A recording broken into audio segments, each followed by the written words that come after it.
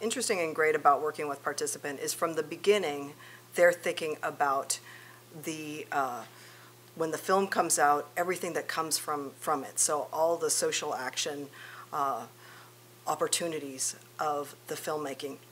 That said, it's not that that will dictate how you make the film. They're thinking of how do we use the film as a launching pad for action that actually can be taken to help address the issues raised by the film. So it's kind of a parallel thing that's happening. We were allowed a lot of independence in making Last Call and also with making Misconception. In other words, we didn't have someone hanging over our shoulder saying, what are you going to film next? You know, we were really able to focus on the storytelling. And then knowing that there's this team ready to pick up the ball and to say, okay, you know, now we have the film, how do we engage different groups, different people to keep the conversation going? And I love the idea that a film is kind of the entry point for different discussions, different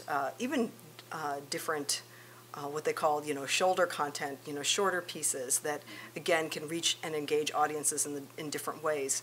So, like with Last Call at the Oasis, there was the Change the Course campaign to try to restore water to the Colorado River. I've met people who knew about that campaign first and then came to watch the film, and of course vice versa. And that is a really interesting way to you know, integrate the creative side of things and the activist side of things, I guess you could say.